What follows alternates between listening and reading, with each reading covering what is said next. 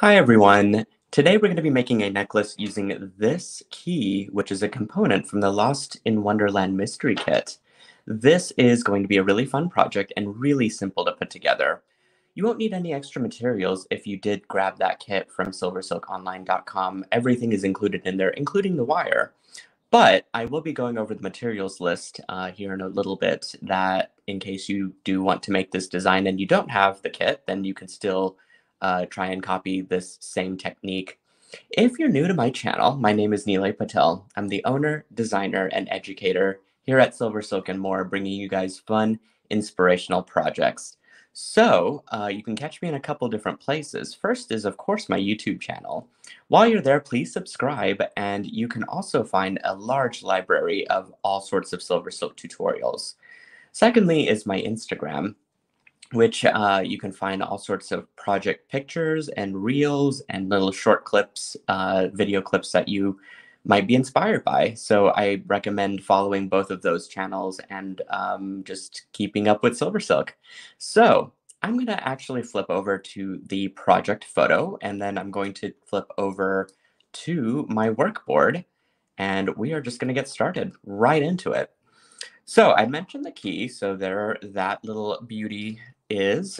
This is an antique key that is gold plated, and I just thought this was a really great component from the Alice in Wonderland books, and I think that it's a very inspiring component, especially for a necklace design. So I'm going to have that out and handy, and that is again included in this kit. While you are oohing and awing over that, I'm going to actually go over to the silver silk that's actually included in the kit too. This is a special made pearlesque chain that is a gorgeous, rich purple, and it has a gold ball chain that has bright pink tinsel that's knitted over it, and then an additional layer of wire that's been knitted over it. So it's a very multi-layered chain. And these different color combinations really add to the unique factor of what makes pearlesque chain super magical and super, I don't know, just a rich material to use. So you get 3 foot of this to work with, and we're going to work with all of it at once, but you can kind of see and adjust to whatever the necklace length that you want, and the end you can cut down as much silver silk as you want to, and that's part of the finishing stage. So I'm not going to worry too much about cutting it right now. Let's see, I've got a clasp on hand, just a standard lobster claw. I've got a couple of my my single strand end caps. Now, these are really cool. They have little teeth on the inside so that you don't need any glue or any additional special tools other than whatever you have in your toolkit. And the idea here is that you insert the chain on into this little channel, and you just crimp it down with the pliers, and that's really about it. There's nothing else to it. The little teeth grasp onto the ball chain, and it makes it super easy, durable, lots of strength because the end cap itself has a brass core and then plating over it. So you get a nice polished finish, but you also get that strength because it is a brass material. Okay, you will need 3 feet of 22 gauge craft wire in gold color. You can see that we're doing a very gold theme here. And of course, you're going to need some beads. So I have all sorts of beads here and some ready-made components. And so some of these beads are included. Well, actually, all these beads are included in the kit as well. But I've just got some drops and some resin, or actually lucite flower petals here. And while I have most of these components built, I'm actually going to show you how to build 1 or 2 of them, and then it's basically just a repeat process after that. So I have a couple of these larger 10mm rondelle beads, a couple of these, I think they're either 6 or 8mm rondelle opaque red beads. And then I've got 3 drops. These are roughly about 15 millimeters or so, and they're just a gorgeous purple color, metallic purple. And then I've got some of these beautiful, these are matte rose colored, and also have this nice little vitriol sort of finish to them. As you can see, they're just a beautiful dusty pink color. And those are 6 millimeters, and I've got 1, 2, 3, 4, 5, 6, 7 of those. So these components are created all the same, so I'm going to set those to the side, and I've got one out here that I can show you. Here's a close-up of that leaf, by the way. Really cool little acrylic component there, and that's got that hole at the top that we're going to use to connect everything. So I'm going to show you how to do a simple loop, which is basically how you would create this chain. And we're going to attach it to the chain. So I'm going to grab my wire, and I'm just going to use a snippet of this because I normally would work off the full spool, but I think because it's a video recording, it's just easier to work in smaller little segments here. And you're going to need your little round nose pliers here. So what I do, because I'm using 22 gauge, which is a thinner wire, I typically like to work with making smaller, simple loops for that, because the smaller the loop, the more strength it's going to have. The larger the loop, you can sort of imagine it would get a little bit weaker just because you have more area that circle is creating, and so it's gonna get a little bit more flimsy. In which case, I would then switch from doing a simple loop to a wire-wrapped loop, which we will do in this project, so I'm gonna cover both techniques. But I've just lined my wire up to my round nose pliers there at the very flush tip there. And I'm going into my pliers about a couple, maybe about 2 to 3 millimeters into my pliers there. And I'm just going to rotate counterclockwise until, and I'm going to lift up every now and then and just continue to kind of fold this in until I get this nice little round shape. Once that happens, you can grab your chain nose pliers and you just grasp it right above where that intersecting tip is of that wire right on the stem, and then you just fold it back clockwise so that it evens out your loop there and it's more centered now. That looks really good to me. So basically then you just slide down your bead, and then you can use your cutters, your wire cutters, to clip off about a 1/2 inch is what I like to start with. The more wire you have, that's actually better because you can always cut away, but you cannot add on to. But what I'm going to do now is go to the same area of my pliers as I was before, repositioning everything. And then I'm just going to continue to fold that again. And usually that 1/2 inch is that magic number, for me at least, to get that to look perfect.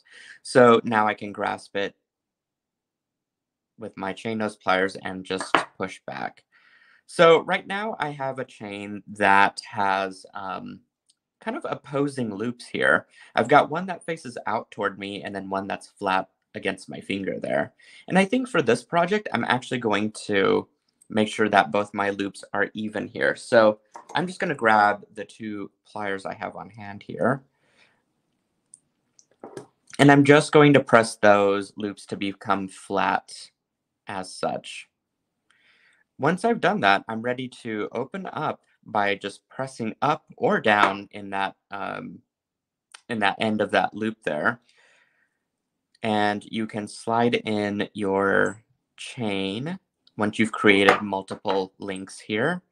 And you simply just press back and make sure that that seam is nice and closed for that simple loop. Looks like it's just a tad bit open now that I'm looking at it again, so I'm just going to press down more. And then once you get several of those connected, you've got this beautiful, easy little chain here. And that's going to be our drop for our necklace, essentially. So we need to figure out a way to connect our key to this. I could connect it with that little simple loop there. I just think that this little width here is going to be a little bit too much for that smaller loop.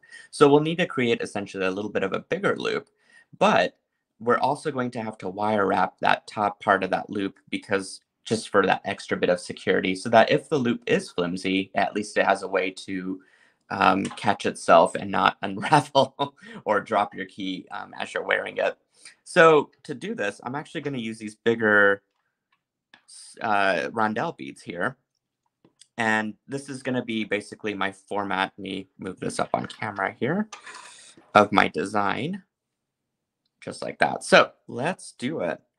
What I'm going to do, normally if I were making a simple loop, I'd have my plier there at the tip. But in the case of a wire wrap loop, I'm actually going to give myself a little bit of extra slack to be able to coil it around. You'll see what I'm talking about here in a second. So I'm actually going to go down about 1.5 inches into my wire. And I also have to account for the fact that this has a wider width for that component to attach to at the top part of that key, this part right here. So I need my loop to be fairly bigger. So I'm going to slide down into my pliers, maybe about just past the halfway point. The further you go down, the bigger your loop is going to be. So that looks pretty good to me. And I'm just going to work my tail end of my wire around the mandrel of my pliers. So now I've got basically these intersecting lines here, that one, and I've got a loop off to one side there. So I can actually remove it from my pliers, and I could do a little bit of work here. Just like before, I'm going to grab right where the stem touches the little tail wire, just inside of that loop, and I'm going to then push back clockwise so that my loop is now centered. But you'll see that my wire here has shifted. It went from a 90-degree angle to now a 45. So in order to fix that, you simply just go back into your pliers, and you want to go as far down as you can with it. And then you simply just toggle it right back into that 90-degree angle position as such. Very simple. At this point, I'm actually going to open this up just by lifting that plier, with my plier, that little stem right up. And at this point, I can slide in my key pretty easily, just like that. And that will basically attach my component to my bead. And this would work for anything, of course, not just this key, but many other beads and or links that you might have. So at this point, I'm going to grab both sides of the loop with my pliers, and you can tell that you've got a pretty good grasp if your tail is parallel with your plier and if your stem sticks out at a 90-degree angle as such. Now what you can do is either you can use your fingers if you've got very nimble fingers. I think for me, I prefer my pliers. And I'm just going to take this wire and rotate it around the stem and give myself a couple coils here. This is quite easy to do with the 22 gauge wire. As the wire becomes thicker, it does become a little bit more challenging. So just something to keep in mind. I like working with the 22 gauge personally. It has a lot of versatility. So I just clipped off the end. You might have a little bit there sticking out, which it happens, of course. So I'm just going to grab my chain nose pliers and I'm just going to fold it in to the best of my ability. Just like that. Very easily. So at this point, I can string on my bead. And I can now create another wire wrap loop, which basically works the same way, except you're not going to trim it ahead of time. We're going to do something a little different. So I'm going to grab the tip of my plier. And the further you go down into your plier, the more coiling you have to do because you're adding a lot of space there. So typically, I like to just be at the tip of my plier there. And I'm just going to fold straight down. Whoops, a little bit too much there. You just want to be fairly parallel on the same plane as your pliers there, as you can see. And this just creates a nice little 90-degree angle bend in your wire. And at this point, what I do is I'm just going to grab it because now I don't need to make a large loop because I'm not having to connect a larger component. So I can kind of position my pliers to be at the same spot that my other simple loops are. And I'm just going to form my wire around. And I don't need to bend it backwards because I've already done that in the beginning step of this. So it looks like this, and it also centralizes my little loop there. And now I can grasp it with my chain nose pliers and begin to coil. you should be able to get a couple coils, at least. And then if you've got extra space, just keep coiling. Okay, that looks really good. And I'm just going to trim it. Okay, and I'm going to now fold that little end piece there in. And it might not be perfect, and that's okay. As long as it's not poking out and hurting anybody. That's all really we want. So I want to make sure that my loops are facing the same direction. So I'm just going to kind of gently bend all of this to make sure that those loops lay flat as such. And now I can connect that to my chain here.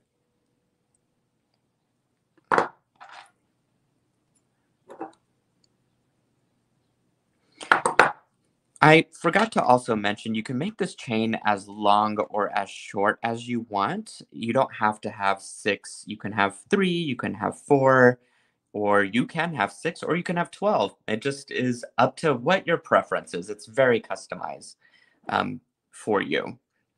So I'm going to do the same exact wire wrapping on this other bead here. And I'm just going to grab a little bit more wire from my stash. And I'm going to go a little faster this time.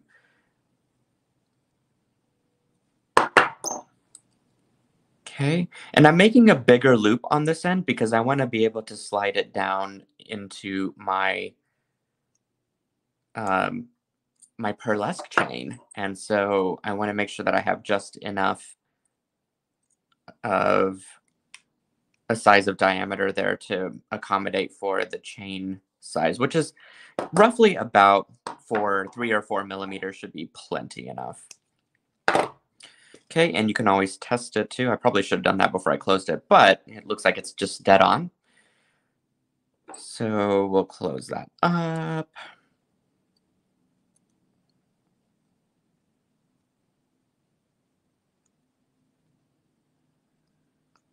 Okay. It's like it's wanting to flip on me, but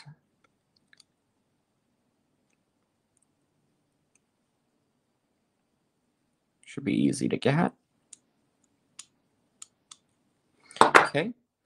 And now you can slide on your bead and then do the same thing on the other side there. So remember, we're going to take our plier, butt it up against the bead, do a 90-degree angle, and then we'll just work our wire around. You may have to lift off of your pliers and insert it back in. You definitely don't want to add any extra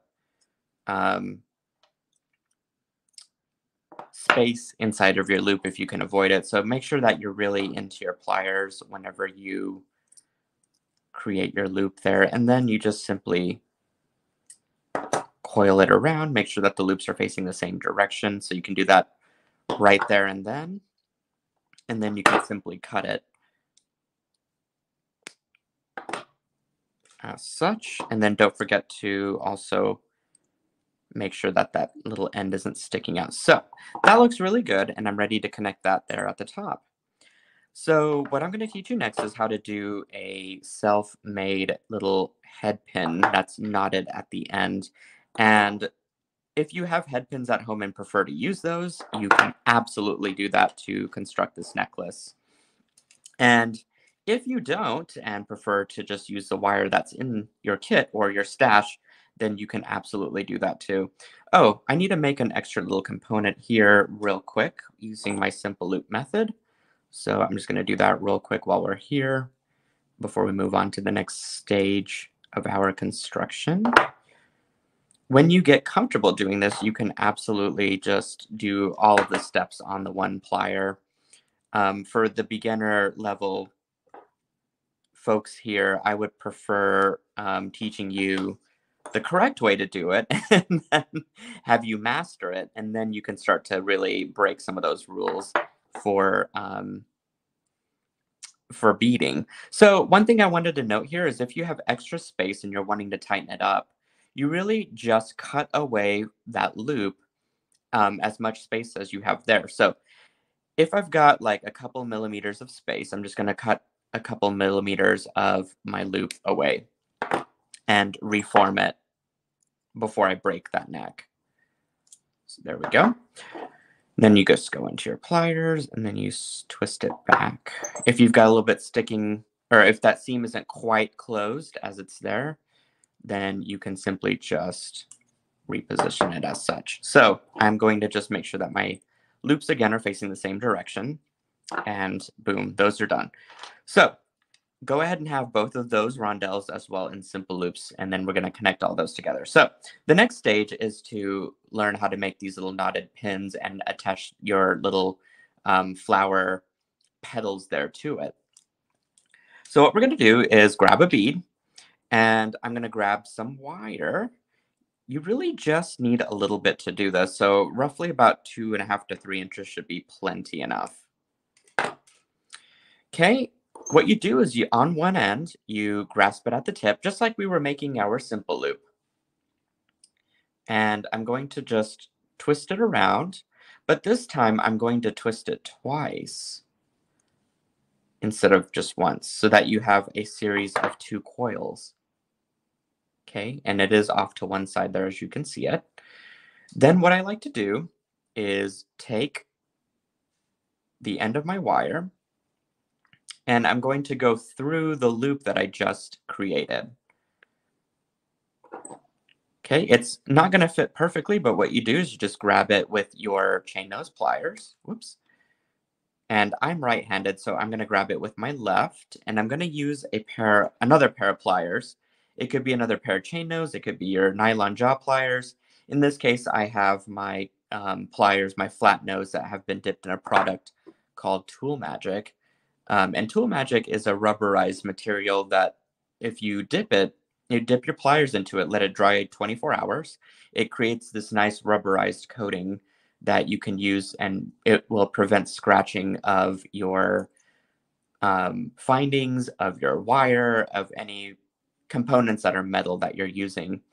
So what I did then is I just slid it down through until the very end, and it creates this really cool little floral knot at the end, and it'll catch any bead that drops down into it. That way you kind of have an instant little head pin there made out of just the wire. And if you want to squish it down more, you can.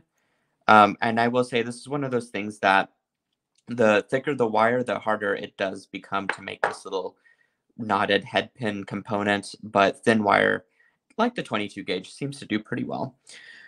Okay, then the same basic steps here. You just slide your bead down, and then I'm going to create a larger simple loop this time. So I'm going to actually give myself more than a 1/2 inch, either 3/4 to a full inch. Okay, and I'm going to go deeper into my pliers there, past the halfway point, because as you can see, I've got to be able to slip this flower petal, or in this case, I guess a maple leaf, down into my simple loop there. So I want to make a pretty good size simple loop. Okay, again, I've overcompensated, but that's okay. I'm going to cut away my loop the same amount that I need to be able to fold it down into there, that little gap.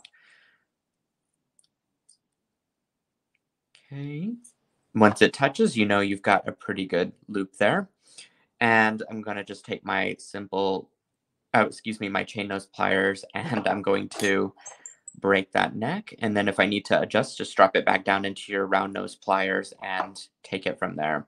So that's what that looks like. And you'll repeat this 1, 2, 3, 4 times, 4 more times, and attach your flower petals to it. So you can really pick out whatever beads you want for this step. It doesn't really matter. I just picked out the maple leaves with the purple drops because they kind of matched. And then you simply open up your simple loop, and you can drop your flower component into it. There we go. And then simply just close it back once you've positioned it and attached it together as such. So there we go. That is the basis of my component. So now we kind of just have to stick everything together. And to do this, I'm actually going to attach my little red rondelles to my flower components there. Okay, same thing here. And you can position all of these components on your chain however you want to. There is no rule to having to, you know, attach any of this together. So what I do is I just kind of lay it down on my table and see what feels right in my eyes. So I kind of want to draw the eye up here and then draw the eye down toward the key. So I'm going to leave the key area a little bit more plain because it takes up quite a bit of visual space there. And then you can simply start to just attach stuff to your chain. So it looks like this wants to hit over here. So what I would do is I would just grab the chain and reattach your component to that, or reattach, I guess, another component to that. Oops. As such. Okay, so far so good. So I'll probably go up a step, or in this case, I guess a bead or two up, and then pick a spot. So maybe like right here. Lift up, and then connect, and then press back down. Again, making sure that that seam is nice and closed, and then kind of just repeat this step over and over again. Whoops. So let's see, maybe about right here. And then I'll go in with another petal. Close it up. And then maybe I'll go right here. Open it up. We'll stick this red one on. So I'm just alternating my colors. And again, you can do this however you wish. Let's see. I'm missing one about right here. So let's do it right here. And if I feel later that I want to balance out the colors a little bit more, I can always reposition them later. Not a big deal. Perfect. So there we go. That is the main component to our necklace here. Isn't that just beautiful? It makes this beautiful little jingle noise as you're wearing it too.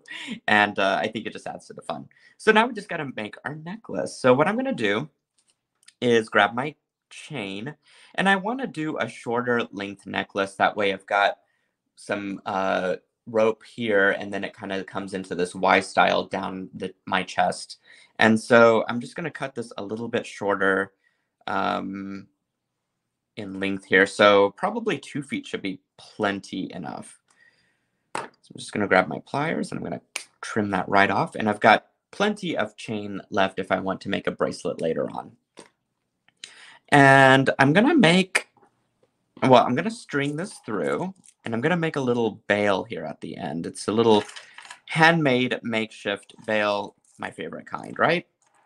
So we'll just make ourselves a little loop here, and we're going to wire wrap it. So I'm just going to grab a little bit more wire, probably a few inches, maybe 4 inches or so. The more wire you have, the messier and bigger your bail wire wrapping gets and looks, and it could be kind of cool, I think. And I'm just going to slide it right through my chain there. Okay, and I'm going to just hold part of that wire down and then use the rest of the wire to wrap it around and around. And it doesn't have to be perfect. That's, I think, probably one of the best parts about this is it gives that nice illusion of a slider, but it's keeping everything nice and stable. And yeah, don't forget to put your centerpiece on before making this, because you've made a wire wrap loop. So it would be pretty difficult to go back and reopen that up and, you know, reattach it that way. So I recommend getting it right in the beginning. Okay, and I'm going to use up all of my wire to create that nice little messy wrapped loop there. You can use up the rest of the wire that you have at your spool of the 3 feet that you get in the kit, or you could just use this little piece here, whatever your preference is, no big deal. Okay, that looks really fun and cool. And I'm going to now just wrap up the ends and attach my clasp. So I'll simply just stick the end of my chain into the finding and grab my pliers that have that coating on it. And I'm just going to press and crimp that right down. Very easy. And at this point, I can attach one side of my clasp.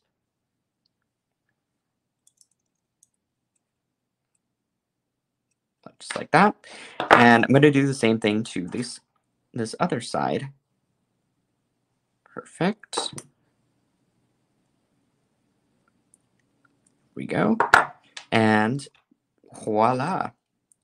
You have yourself a garden key necklace from Alice in Wonderland, using the same fun, beautiful tones of purples and reds and really giving that fun floral feel for the springtime. There we go. That's it. How cool does that look? All right, let me flash the finished photo for you. And I hope you enjoyed this tutorial as much as I did teaching it to you guys. Again, you can grab this kit if you want to from silversilkonline.com, and don't forget to subscribe to my YouTube channel, and you can follow me on Instagram as well. And the last place you can check us out, which I didn't mention earlier, is our Facebook Silkies group. We are over 2,000 members now and growing steadily into this beautiful, very vibrant and creative community, and we want to welcome you there as well. You can lastly sign up for text notifications, which is in the description for this video. I hope you'll join me in my next tutorial, and I wish you guys fun, creative vibes from SilverSilk and more, and I'll see you again next time. Bye!